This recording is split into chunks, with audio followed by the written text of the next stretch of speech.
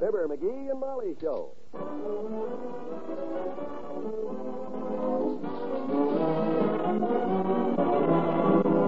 NBC and Paper Make Pens bring you Fibber McGee and Molly transcribed. The show is written by Phil Leslie and Ralph Goodman and directed by Max Hutton.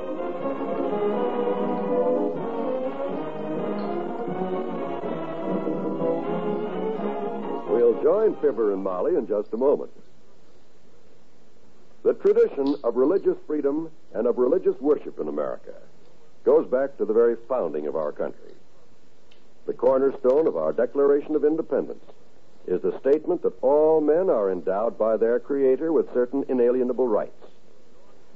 So in these days of world crisis, when our nation and all its citizens need spiritual strength and guidance, all of us should think again of what religion means to us and to our country. More than anything else, it is religious faith that protects our families, our homes, and our nation. It is religious faith that makes our way of life possible. And it is religious faith that makes that way of life worthwhile. During this month of November, people of many faiths are joining in a great Religion in American Life campaign. Be sure to attend and support the church or synagogue of your choice. Light their life with faith. Bring them to worship this week.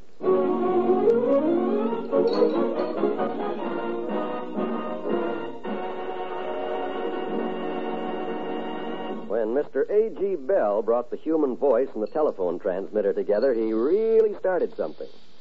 Get a load of a local subscriber killing a few idle hours right now. Yeah, Herb, Molly's at her club meeting. Been gone all afternoon. Yeah, sure, you know how the girls are when they get to gabbing at them meetings. They're probably having a discussion on the question of having less discussion between discussions so they can have more time for discussion. Oh, I think she's coming in the back way now, Herb. I'll see you at the Elks tonight. So long. Is that you, kiddo, or... The grocery boy! Oh, it's you, old-timer. Who are you expecting, son? Or ain't you expecting? I was expecting Molly. She's at her ladies' club meeting. I know. I just came from there, Johnny. Delivered some groceries to Mrs. Spradley. Never heard so much arguing in my life. About parliamentary procedure? No, about the grocery bill. Bill's too high, Miss Spradley says. Oh? I says, Miss Spradley, I says, I don't make 'em out, I just collect 'em, I says. $59, please. That's a very witty answer. She says, don't talk so loud. I have a meeting going on in the den. So I says, in the den? I says, and she says, yes, in the den. And I says, what is it, the Lions Club? Boy, they ought to put you on the stage. Better still, they ought to put you under the stage, in the trunk.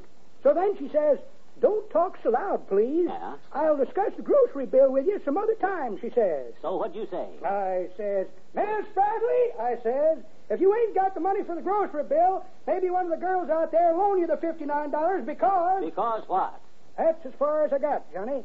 When I come to the word $59, she clapped her hand over my mouth with three $20 bills in it, and she shut me up like a saloon on election day.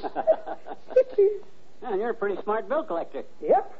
Oh, I almost forgot. Huh? I seen your little woman over there at that meeting, and she sent you a message. Molly, what'd she say? Said if you wasn't busy, you could pound the round steak for her and peel some onions. Said she'd be a little late. Oh, boy, steak and onions. That's the round steak there. I just brung it. Good. I wonder what she uses to pound it with. Got yourself a scout axe? An axe? Well, that'd cut it to ribbons. You don't know much about cooking, do you? Nope. You don't know our round steak either. Happy chopping, son. So long.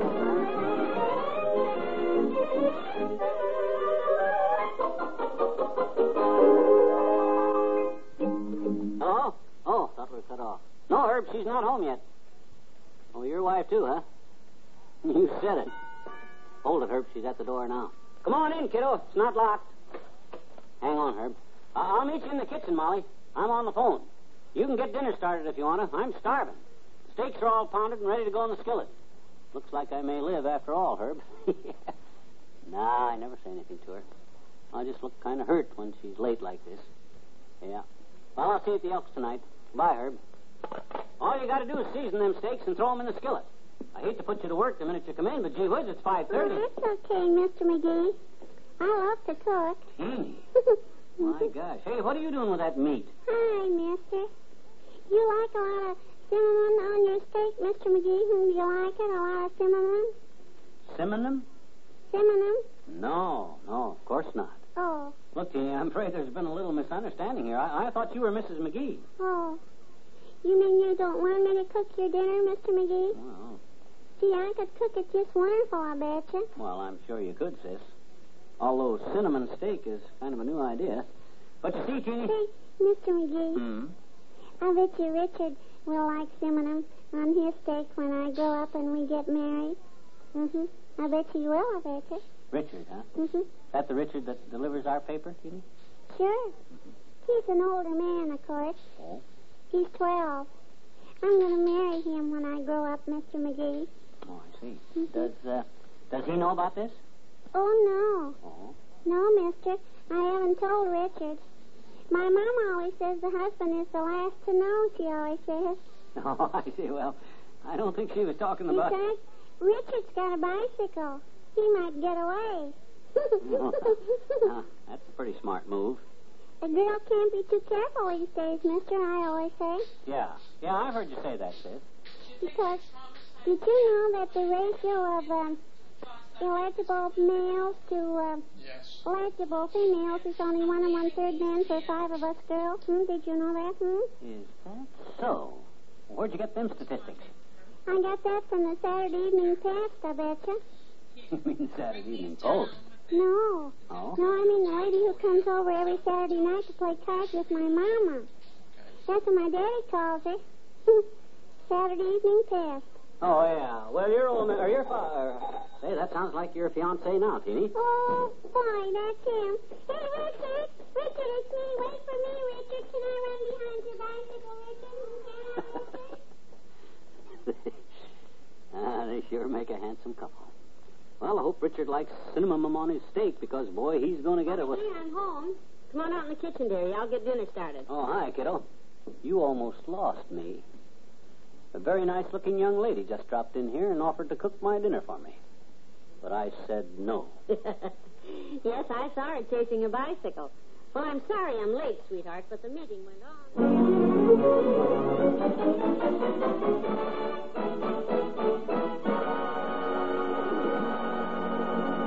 What are you doing with the pen, McGee? My paper mate? Oh, just popping the point in and out. Look at that. Just flick a button and it's ready to write. Flick it again and it's out of the way. You do have fun, don't you? You know, that's one of the first things that caught my eye about the Papermate pen. No caps to get lost. The thing that caught my eye was no more ink smeared all over my hands and clothes and in my hair and on the rug and all. You're the boy who can throw it around, too. Not with the Papermate, though, because this pen can't leak. You can't smear Papermate writing because it dries the minute it hits the paper. That's why school principals all over the country approve it. And bankers, too, don't forget. Papermate pens are used in over 7,000 banks every day. Imagine. Just look at that baby. And it cost only $1.69. So look, if you haven't got a Papermate pen, rush right out and buy one.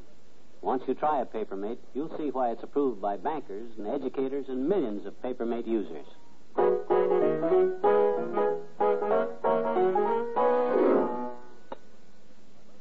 More steak, dearie? No, I'm fine. I was starving.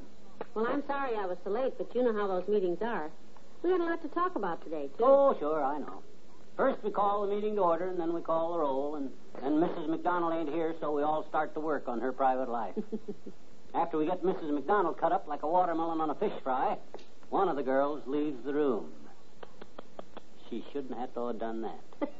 Because by the time she gets back, she's been worked over from the seams in her nylons to the henna in her rinse. Now, that's not true, McGee, and it's not very funny either. Excuse me. We don't gossip. We had this meeting today to work out plans to raise money for our Christmas fund for needy youngsters. Oh. Mm-hmm. There were a lot of suggestions for raising money, but none of them were practical. Like what, for instance? Well, Monica Miller suggested we go door to door selling kisses for $1. Kisses? Yes, but then someone remembered that all the men are out working during the day and the housewives wouldn't be interested. Oh, well, I'm glad that one was nipped in the bud. I'm not having my wife go around from door to door kissing strange men. Harriet said that since only housewives are home during the day, maybe some of the men could go around selling the kisses. Hmm? You know, the men who had time, like you and more toops. Well, to raise money for poor little kids for Christmas, for a wonderful cause like that, I might be willing Don't get too excited, lover. the suggestion was voted down. Whom by? Mrs. McGee and Mrs. Stoops. Oh, them. The thing we finally decided on to raise money is the investment method. The whatment? Well, we have $80 in our treasury, and we have exactly 8 members. So we split up the money, $10 each. Split it up. Oh, so the heck with the Christmas fund, huh? No. We're each going to invest our $10, make money with it, and turn the profits and the 10 back for the Christmas fund. See, here's my 10. Hey, that's a pretty cute idea. Like buying stocks and bonds, huh? Well, something like that. Mm-hmm. Only most of the girls are going to invest in materials and make things like aprons and cookies and cakes and pot holders. Things they can sell around the neighborhood. Well, by George, you come to the right guy, kiddo. Huh? I'll be tickled to death to handle this for you. I'll run that $10 up to... Oh, no. Huh? Heaven help me. Don't you worry about a thing. I'll drop everything else I'm working on and just concentrate on making money for you with that $10. With my talent for spotting a good investment when I see it, I'll turn that 10 into 20, turn it into 100, and turn it into 1,000. Let's just turn it in. Look, McGee, people take advantage of you. Take advantage of me? When? Well, how about last year? Huh? That crazy set of pots and pans that man invented. You were going to draw out our life savings and put the whole $40 in that. What crazy set of pots and pans? The ones with the 12-foot handles. So you could watch television in the living room while you cooked dinner in the kitchen. Well, that opportunity's gone, but there'll be others. Believe me, your club don't know how lucky they are. I'm sure they don't. If I don't make $100 for you with that $10, by George, I'll eat my hat at high noon in the Bonton window in the corner of 14th and Oak. Is that a deal? That's a deal. We could charge admission for that and raise a lot of money that way. Here you are. $9.50. $9.50. Hey, where's the other half a buck? I'm going to buy a bottle of ketchup. Huh? That old hat of yours will taste mighty flat without something on it.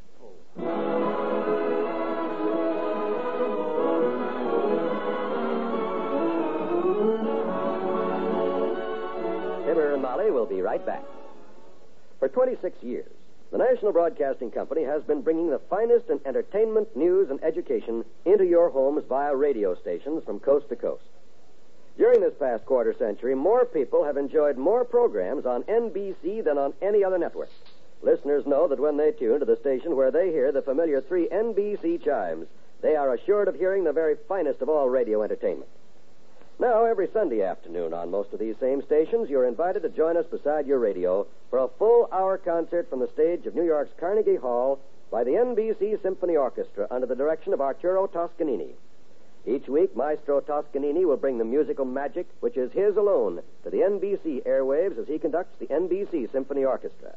Treat yourself and your family to the world's greatest music, directed by possibly the world's greatest conductor, each week on the NBC Radio Network, the network which brings you the finest of all radio entertainment.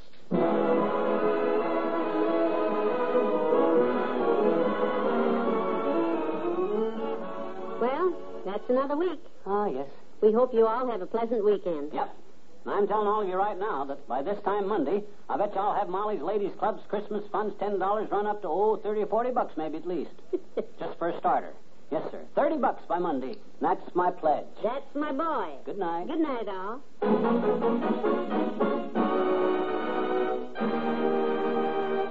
NBC and Paper Make Pens brought you the Fibber McGee and Molly program transcribed. The Old Timer is played by Bill Thompson, and this is John Wald inviting you to be with us next Monday night for another visit with Fibber McGee and Molly.